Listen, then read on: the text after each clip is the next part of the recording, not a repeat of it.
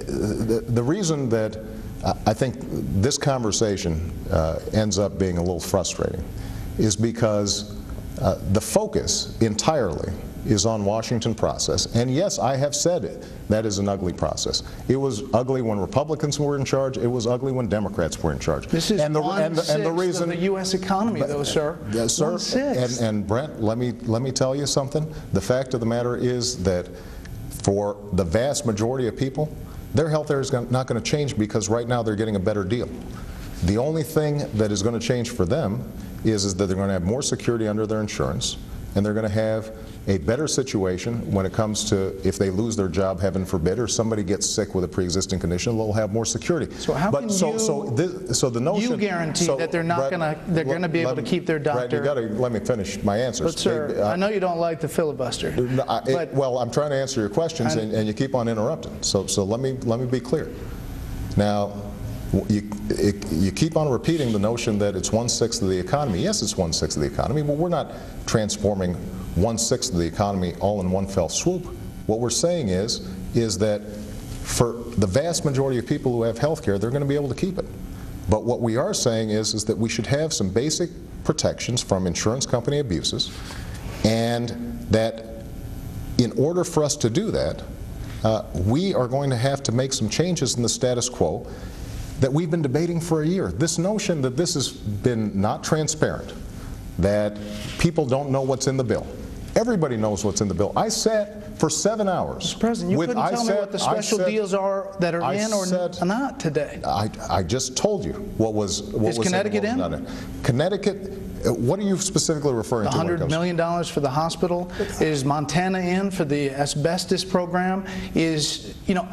Listen, there are people, this is real money. Absolutely. People are worried about this stuff. And as I said before, the final provisions are going to be posted for many days before this thing passes. But let me get to some more specifics on substance, not process. The only thing I want to say, just to close up, is that when you talk about 1/6 of the economy, this is 1/6 of the economy that right now is a huge drag on the economy. Now, we can fix this in a way that is sensible, that is centrist.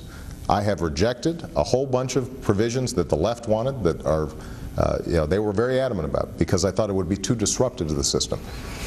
But what we can't do is perpetuate a system in which millions of people day in and day out are having an enormously tough time, and small businesses are sending me letters constantly saying that they are seeing their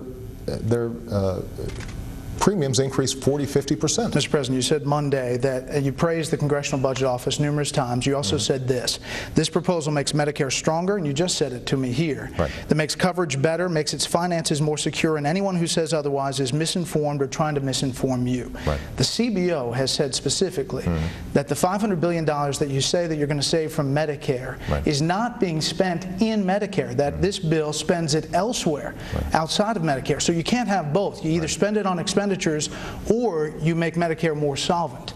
So which is it? Here's what it does. On the one hand, what you're doing is you're eliminating insurance subsidies within Medicare that aren't making anybody healthier but are fattening the profits of insurance companies.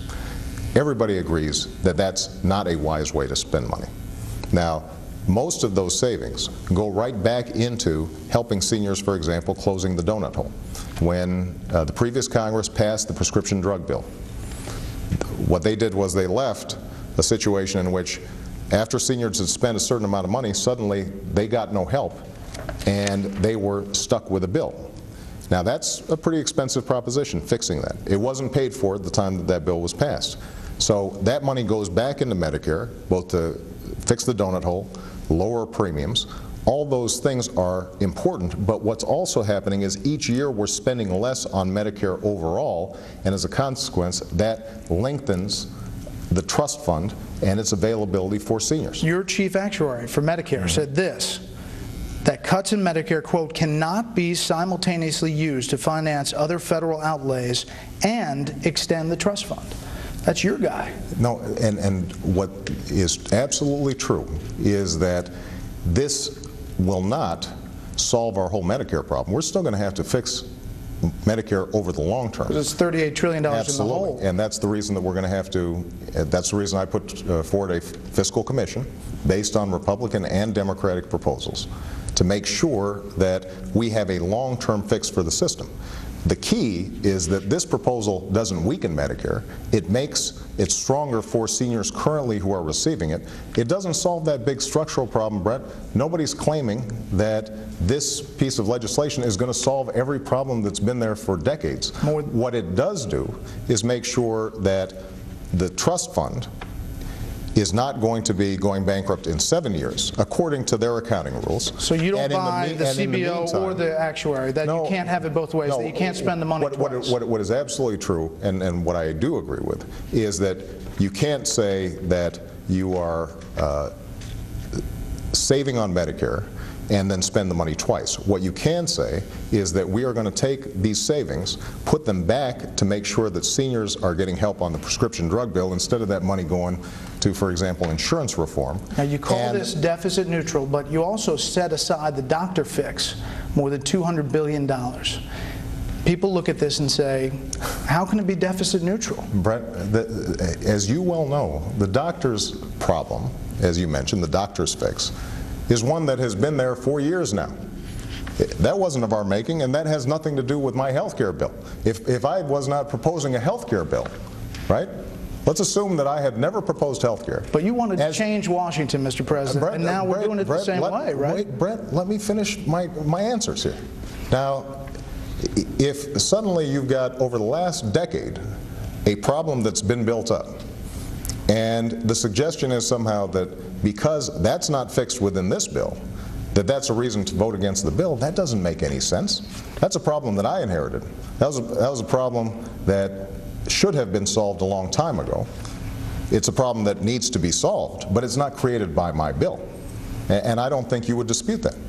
I'm getting the wrap-up sign here. Yeah. Can you be a transformative president if health care does not pass? Well, I think that, look, I came in at a time when we probably had the toughest economic challenges since the Great Depression. A year later, we can say that although we're still a long way from where we need to be, that we have made the economy stronger. It's now growing again. We have created a financial situation that is vastly better than it was before. And so we're now in a situation in which the economy is growing, moving, and we're reforming areas like education. We're taking steps on energy. We're doing a whole bunch of things out there that are going to create the foundation for long-term economic growth. So if it doesn't pass, does it diminish your presidency? Well, if it doesn't pass, I'm more concerned about what it does to families out there who right now are getting crushed by rising health care costs and small businesses who are having to make a decision, do I hire or do I fix health care? That's the reason I make these decisions. Look, Mr. President, I'm getting wrapped up, and I don't want to interrupt you, but to finish up, do you think this is going to pass? I do. I'm confident it will pass. And the reason I'm confident that it's going to pass is because it's the right thing to do.